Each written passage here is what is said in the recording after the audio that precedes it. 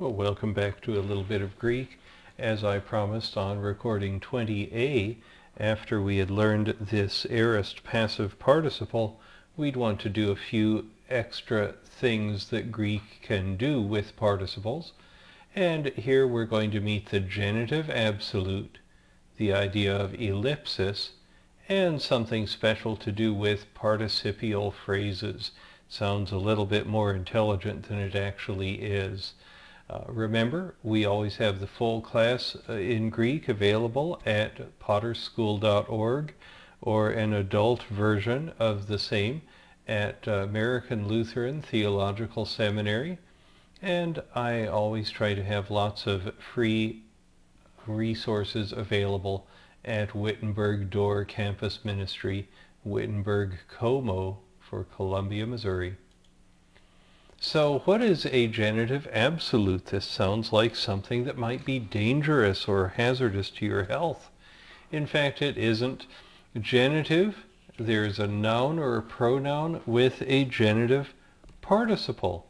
So the noun or pronoun will be in the genitive case, so will the participle, and the participle will be in the predicate position. And the word absolute is, the word absolute takes a little explanation sometimes. It is released grammatically from the rest of the sentence. Let's look at that word, absolute. The AB stands for from or away from, a Latin word element there. And the SOLU is the same as we use in the word solution or dissolve.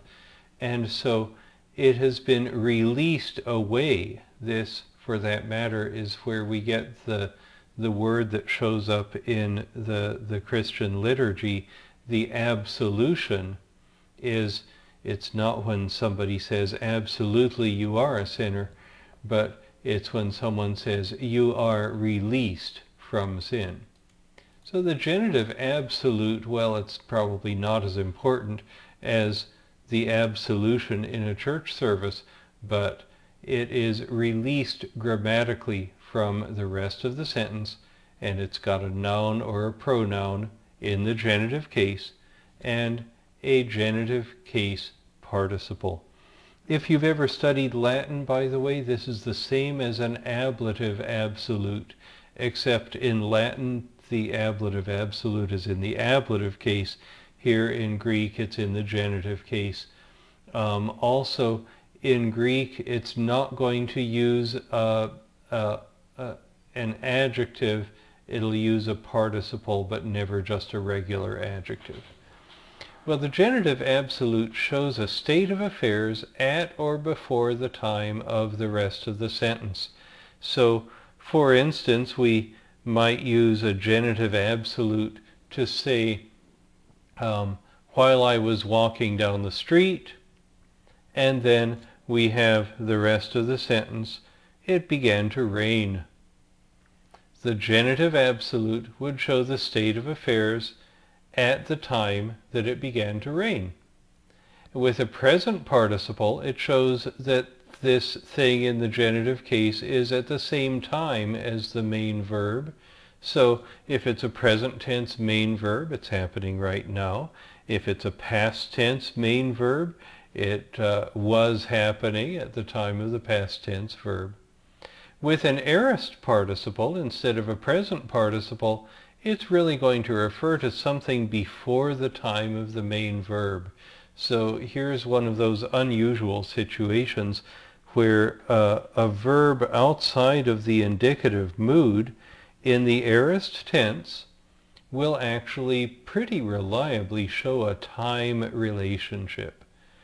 Usually we think of outside of the indicative mood that the verb only shows aspect, whether it's a point of action or linear action, but really in the genitive absolute it does tend to show the time of the action pretty strongly.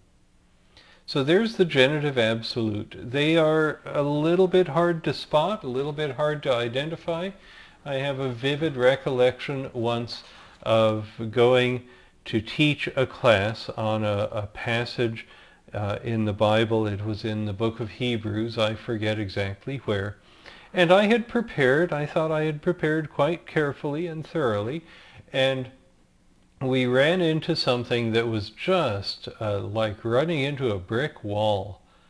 And it seemed like it took about 5 eternities to figure out what was going on there. It was probably more like 2 minutes or so. All of the students were lost, and I was lost too. And finally I said, "Oh, it's a genitive absolute, silly me." And it made perfect sense then.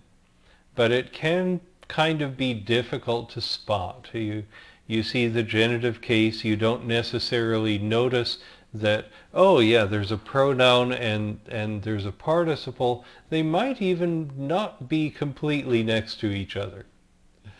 But eventually, once you realize that they're both there and it's a genitive absolute, things will begin making sense. Well, sometimes what that amounts to is reading between the lines a little bit, and that's what happens in our next little topic here, which is called ellipsis. And ellipsis is what happens when an author leaves out a word or words which would be easily supplied by the reader, and some people might describe it in terms that always send cold shudders of dread up and down my spine by saying, well, it's intuitive. Yes, indeed, the author left out something which it seemed very plain to the author that you, the reader, would recognize what was missing there and that you would supply it. Now, something we do need to remember is that what's intuitive to the author may not be as intuitive to the reader. The same as in computer programs. I don't have any idea how many times someone has said, well, of course, you'd right-click on that icon. Really? And how would I have decided to do that? I don't know. It's intuitive. So ellipsis is this intuitive use of language. Something may be left out, and you get to assume it's there.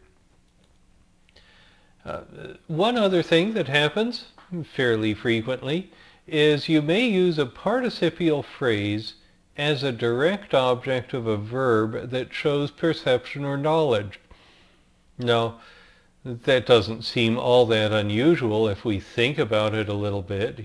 So you have a verb such as I see or I saw, and then what do we have? We have something in the accusative case, and maybe we'll have a man, and we'll have a participle for teaching, and those are both in the accusative case, and then maybe we have a location like in the temple or on the street. Well, if in fact that word teaching is a participle, the emphasis there in the direct object is usually on the participle, the activity of teaching, not on the direct object that's the noun, the man. So if we have this verb showing perception or knowledge, like I know, I see, I perceive, I consider, and we have a participle in the direct object, then the real emphasis is generally going to be on the participle, not on the noun. All right, well, is that confusing? Some of my students in the past have said, well, I guess that's just the Greek language being Greek again. Yes, I believe that's what it is. And the more familiar you become with it, the easier it will be to figure it out. Enjoy doing some Greek today, every day.